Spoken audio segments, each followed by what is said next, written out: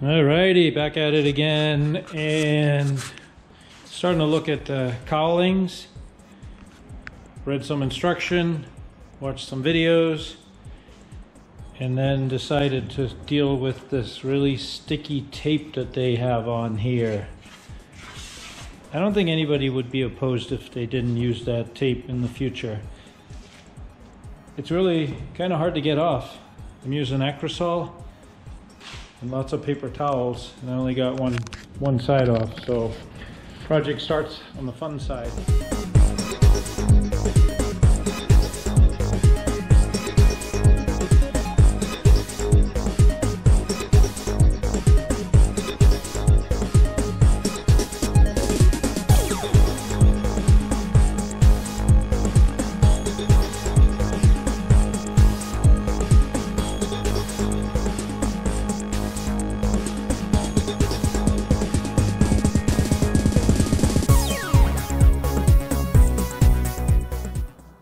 Now be honest, are those not the cleanest cowls you've ever seen? Look at that. Sparkly white and ready to be marked up. I took the ruler, basically just measured a bunch of bunch of markings 1 inch in, and I happen to have a ring that lines up perfectly with that. I think that's 12 1/4 across, and this is 10 1/4, so minus 1 inch on either side. So I'm going to use that as a template, and I marked it with the magic marker. And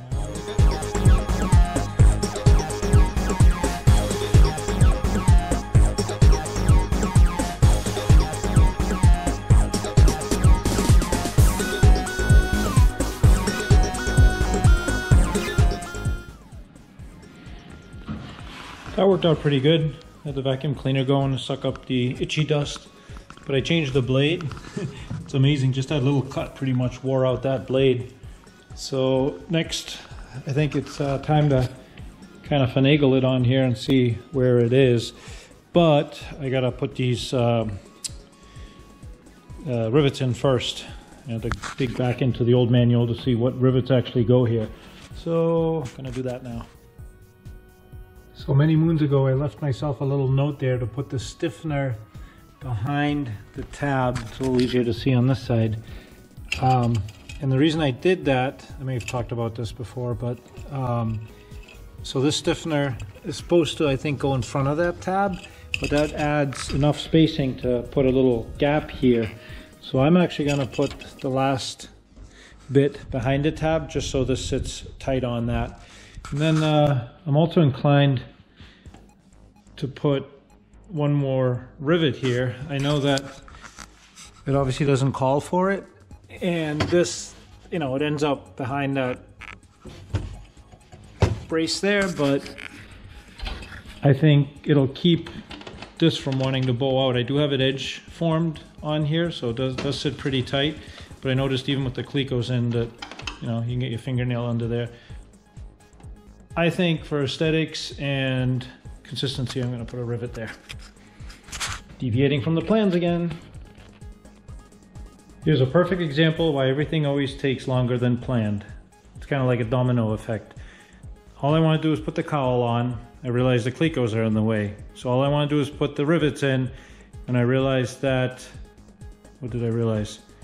I had to look up what rivets they are, which led to me putting another rivet hole here, which led to me, okay, might as well glue these things in while I got it, which led to me realizing that this upper boot cowl skin overlaps like right to the edge of this rivet, but the head for that rivet would kind of interfere with that, which leads to, okay, how can I take 1/8 of an inch off of this? Since these are spaced up almost 3/4 of an inch, I'd already edge formed this, but I think taking 1/8 of an inch off, and they're symmetrical on both sides, will clear this rivet nicely. And the way I did that is basically just glued it with double-sided template tape onto this piece of wood, and now I'm going to run it through the table saw. Hopefully I don't mess it up. That would not be good.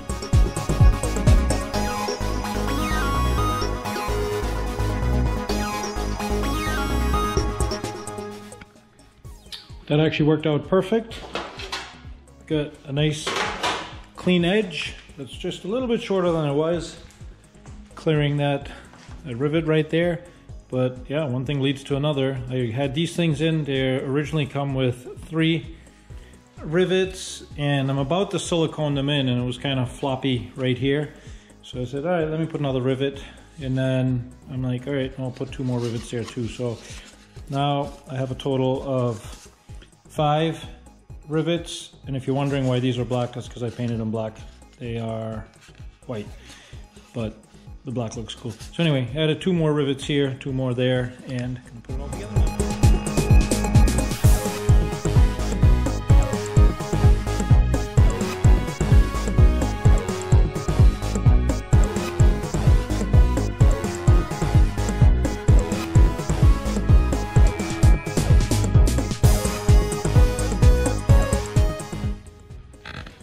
All right, that was beautiful.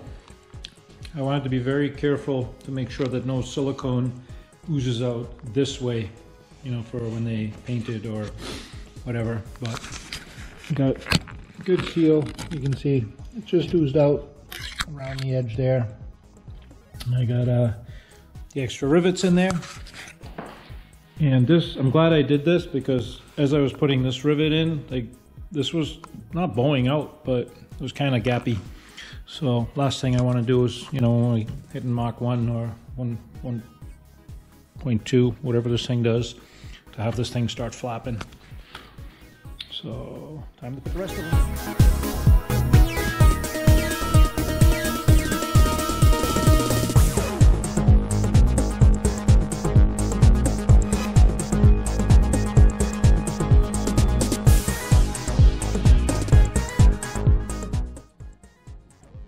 Well, no section is complete without at least one head scratcher. That one's mine. I was all proud of myself because I actually went back and looked at the AVEX rivets that go all around, AVEX rivet everywhere unless noted otherwise. So this one's clearly noted as a AAPQ 45, which is ginormous. So I'm like, okay, put it in, and yep, way too long. Looks too long on the inside and every other thing. Then I realized you gotta read the little asterisk, which is small washers.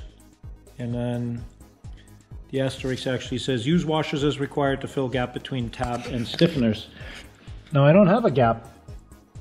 This fits perfect the way it is. So anyway, long story short, I'm gonna drill that one out and just use an AVEX rivet like I did on this side. And it's the same material that goes through here, so we'll be good. All right, I think for now, good night. Alrighty, got that one replaced, drilled out, put it in, and like I said, it's flush up against the tab and there's no bowing. Get it, bowing? And up next is this cowl. So kind of laid it in there just to get myself excited. And I think today's project is to cut it up. The old manual has you cut out something like this for trike only, but I did download the new, wherever it went, the new manual, and it has you cut out a big arch underneath here. So unfortunately, or fortunately or unfortunately, I have the exhaust mounted, so I actually have to cut that before I can get anything even going. And I also will remove the airbox just so I don't damage it trying to get this thing to fit. And I know I have it safety wired in already, but we'll call that practice. Makes perfect. So I printed out the new sheet, and they want you to do 16.5 and then 11.5 inches up. The question is 11.5 inches from the original cowl, or once you trim it. I think it's gonna get trimmed quite a bit. So I was watching some videos, and Steve from Clear Direct made the comment that Tony said 9 inches back from here. So that ends up about here. The original would be here, that ends up about here. That's a big chunk, and 16.5 inches brings you to here. I measured the center line as best as I could. And the exhaust stacks on this plane are 18 inches apart. So I know that as this comes down, that changes a little bit. So I think I'm going to cut a smaller version of this for starters and then work my way out. For starters, I cut the 16.5 times 11.5 in from the back, the original back. And as you can tell, there's definitely going to be interference with the tailpipes here. So we're going to see how we're going to address that. Up front, we also got a little work ahead of us. Not sure how this is supposed to sit, but the inner part sits on the inside of this. I know I don't have my spacers in yet, not there yet. And this sits, well, this sits on the outside of the baffling, just on the inside. So yeah, this will be fun. All right, making some progress down here. I actually put up my old template again to try and line up the exhaust, but I'm not that worried about that right now. I did move it in a little bit, and gonna kind of trimmed it to here. So at least now the cowl kind of sits without hitting the exhaust. I can do the fine tuning later. Now I'm gonna resume where the instructions tell you to put the tape on, and you got my little spacer in here, and I have a better picture of how this is supposed to go, I think. All right, the tape is on. 2 pieces of 2-inch, which isn't exactly 2-inch. Worth noting is that, I don't know if you can tell, but this edge, I don't know if I cut it. If I did, shame on me. But anyway, it's not 100% straight. It actually bows in at the same place on both sides. So if I'd have known that, I probably would have tried to flatten it out a little bit, but too late now, it's all riveted. So I trimmed this flange down to the 1-inch, like they say, using a combination of my trusty jigsaw with a metal blade. The metal, I should have known this before I was cutting with a wood blade. The metal blade works much better on composites, fiberglass and stuff like that. I use this for the straight lines, and I use that to, you know, around these little sections here. So I'm really liking the way this is fitting. This is really nice. I know they say to trim this back 1 3/4 or whatever it is. I'm kind of holding off on that until I get a better picture. I did do a small relief here just because it was kind of tight on that, and I don't want to put too many spacers in there and force it into place. I want it to sit naturally. But so this is really nice. Right here, I'm real happy.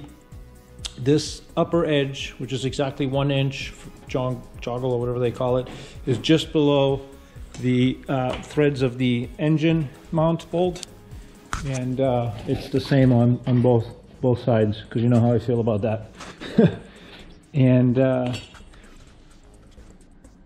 what am I going to do now? Oh yeah, so they want you to, this is my 3-inch line, and they only want you to cut the bottom. They say save this for later. So I'll probably cut up to here to try and get this to fit proper. I have a little discrepancy. It starts at 2 1/4 on this side and then goes to like 2 3/8 plus. This side is 2 1/4 throughout, so I'm just gonna double check that. But before I cut it, I know this is geeky, but I actually put a laser line that's exactly 12 inches up from the original cowl. So it kind of gives me a reference point in case I want to measure back. Not sure if that's really true or not. I cut this thing out too, and this thing's like skewed. I assume that's intentional. And yeah, so double check that and cut it. All right, got those all cut. Those are right on, so I'm happy with that. These flanges on the side, I think I cut down like, was it 17 inches or something? And now I'm working on the top. I might just leave it like this. Would seem like extra air for cooling would be good, right? In the original manual it said to trim that back 1 3/4 inches. On the revised one it's 2 inches. I was just kind of holding off because I wanted to see where it all falls with my baffling and stuff like that. But pretty confident that that 2 inches should be good. So marked it, gonna cut it. Alright, beautiful cut. 2 inches. Lines up pretty good. I took this joggle out underneath, that came down. And I'm actually contemplating cutting this whole thing off. It's shorter on the other side. It's only about 5/8 from the bend, and this is about 1 1/8 inches. So I'm gonna make that 5/8 too, I believe. I know this needs to sit back a little bit. Right now this whole cowling is just hanging on there. I put a strap on here. That actually helps a lot. And I find that this is a key positioning point right here. So the other side I'm gonna trim a little bit. I move this forward just to center it here, but this is basically just sitting on here on its own. So you see little red marks. I'm gonna just trim this a little bit and bring this back, and I keep using this as a reference point. So getting there, a lot of on and off. Very cautiously cutting, just little bit by little bit. So off of this I cut 2 inches off of that flange, basically here, and I took a little bit out this way just so I could kind of overlap it on that. I know it's kind of pushed up against the spinner right now, but that's got to go. That 1/2 inch is just in the way no matter which way you turn it. So I'm going to cut that off, and yeah, just keep futzing with it. It's getting there. Cut that joggle off, and hopefully I don't regret it. Opened up these a little bit more, get a little bit of a gap here. This is sitting on its own, as you can see, moving. And so there you can kind of see. Shift left and right. So we're definitely on the right track. I'm going to call it a day for today, because now it's just down to the fine trimming. Kind of my collection of pieces that I cut out, and now it's off to grinding or fitting smaller pieces. So yeah, it's been a long day, but a productive day. Got everything done I wanted to, and then some. Actually, I wasn't sure how much I was going to get done, but good night.